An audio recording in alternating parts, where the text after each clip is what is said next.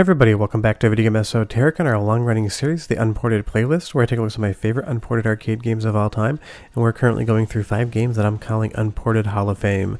Some of the earliest videos I did in the Life of Unported playlist brought back around because I want to talk about them again and I want more people to know they exist. And today we're taking a look at Planet Harriers from Sega running on the Sega Hikaru board. Not only is this game still not ported, but emulation of Hikaru has not moved an inch since I originally did the video almost 3 years ago, and that is absolutely heartbreaking. Before we get too far involved though, do me a huge favor, go down below, hit like and subscribe, and that notification bell definitely helps us out. And if you feel so inclined to want to support the channel, we got a Patreon link down below as well. But let's jump right into Planet Harriers, or as much as I can possibly show you of it, because I will tell you right now, if you want to emulate this game, get prepared for pure frustration, because it is going to freeze on you time and time again. I have never seen the ending of this game under emulation. I've only played it once in real life, about 17 years ago when I was in Los Angeles for work. I have never seen a cabinet for it since, and that is the one and only time I've played through the entire game, which is an absolute travesty because this is part of the Space Harriers franchise from Sega, and it has never been ported, nor have any of the other games on the Sega Hikaru platform. And the problem is the board is fragile as all hell, but I will get into that in a little bit. Let's talk more about the game than Sega disappointing us one more time. It's just amazing. It is exactly like you would expect Space Harriers to play, but it is a completely different premise. We're not in any sort of ship right now. We are just flying through this environment with a jetpack on our back, and you have 4 selectable characters to shoot everything in front of you. Now the Hikaru is based on the Dreamcast and NAOMI, but it has a lot of different onboard hardware. This was the high end of what Dreamcast spec hardware could do, with a lot of improvements, and there was only a handful of games released on it because it was quite expensive. But the simple fact is, this is something that you can only play on original hardware or via emulation, and via emulation you're really not going to get to play much of it. But from a historical and video game preservation standpoint, it is still so important to talk about, and I'm very surprised in the intervening years since I first did this video, no one has looked at Hikaru and tried to do an improvement on the emulation. You will see once you get about halfway through this stage, you're going to get to the star shop here, and we've been collecting gold the entire time. You need to upgrade your character basically every level, because this game is going to get very hard very quickly, and the more upgrades you buy, the easier of a time you're going to have. But you want to manage that money, because maybe there's a bigger upgrade coming in between levels that you don't want to overspend for right now. But once you get back out of that star shop and you go right back into the game, I will say this looks absolutely spectacular. Hikaru was impressive hardware.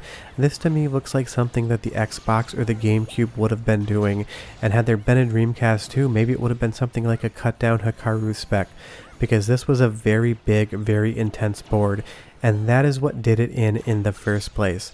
Now count it, 3 times I have tried to acquire Sega Hikaru hardware.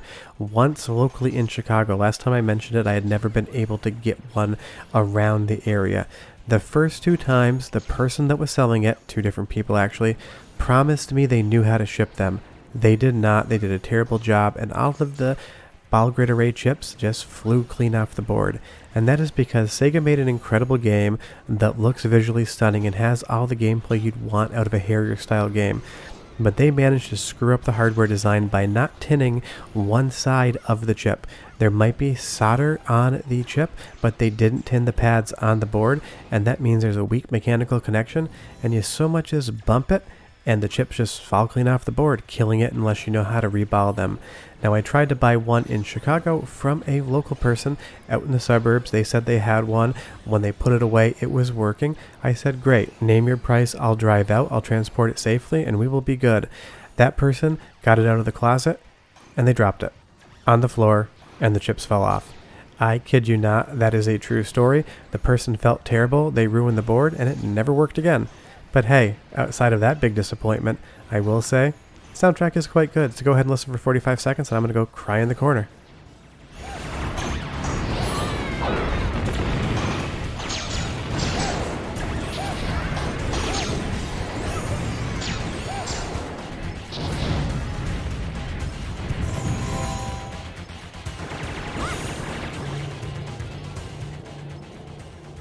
You're approaching the boss.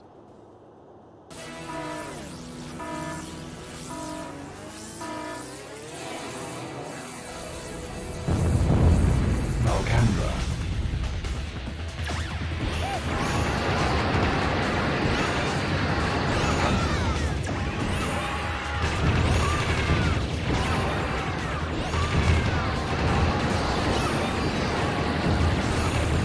Awesome soundtrack, awesome sound effects, but I swear I'm never going to actually get a board for this game, and it's kind of funny, and there are those things that you just constantly chase, but it is such a disappointment just from a preservation standpoint that so many of Sega's arcade games have never been ported home, and there are a few of them that just don't emulate, because it isn't just Planet Harriers.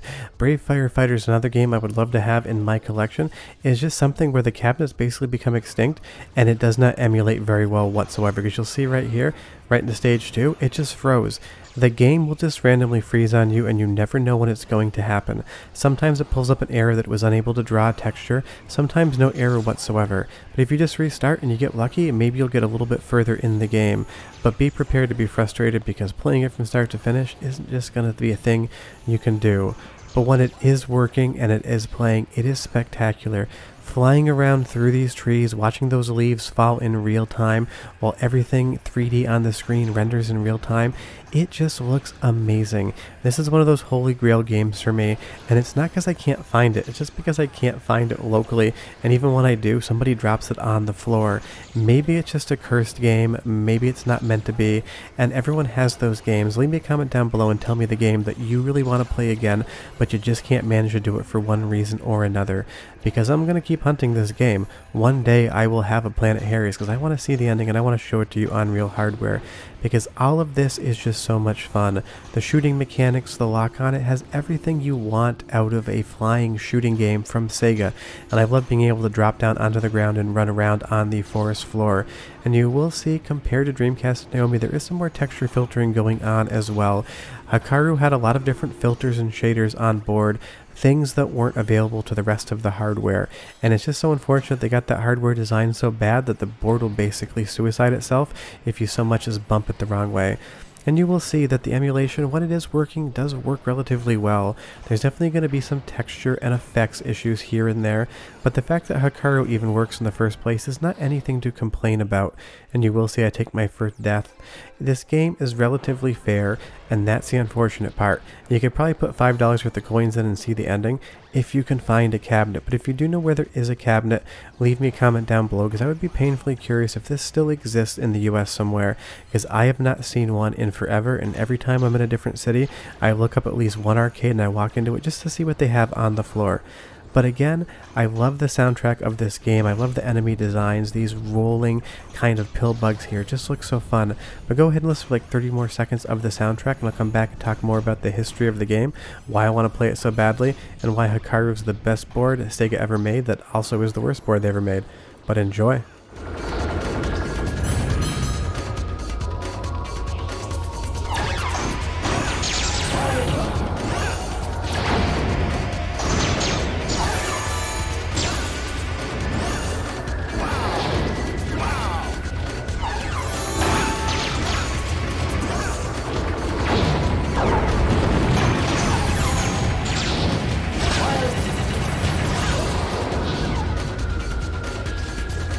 Again, it's just such a great soundtrack and such a fun game to watch in motion, and that is why I want it in my original hardware collection.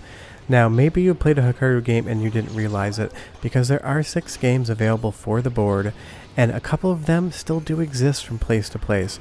NASCAR Arcade, probably the most popular game I would say on the Hikaru. I do know of a few cabinets for that still exist out in the wild. The other one being Star Wars Racer Arcade, another one you're probably going to see. The other 4 games, if you find a cabinet, you are going to be very surprised, and I would 100% suggest you put some credits in and play. That's going to be Brave Firefighters, the game you're watching right here, Planet Harriers, Air Tricks, and a sequel to Virtual On that never got a release in the US, so you're going to have to be in Japan if you want to find that one. But that technically got a port to the Xbox 360, but it is different enough that it doesn't feel quite like the arcade. But moving on to the second boss, you're going to see that the emulation will struggle here and there. There are just some effects on the Hikaru graphic side of the Silicon that are not working in emulation. And again, that's not a knock on this at all. The fact that it even exists via emulation and Demule is in of itself an accomplishment. I just wish that somebody would pick it up and finish it. And I get that this is not an open source emulator, so honestly it's pretty hard for anyone to come around and actually finish it. And because there's only 6 games on the board, it's probably not many people's priority to try to get this running.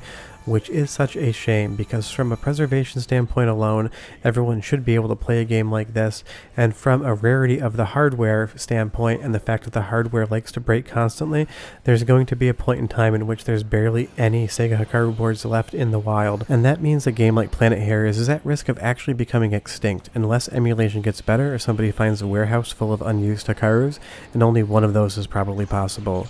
But moving on to stage 3, I call it the heartbreak stage because 99 out of the 100 times I try to play it, the game's going to freeze. And I only use that as a figure of speech. I have not tried it 100 times because I would lose my mind. But I wanted to talk about Planet Harriers again because damn it, it's an amazing game and it's one that's almost impossible to play. Short of that, I'll see you guys next time. The game just froze. Bye bye.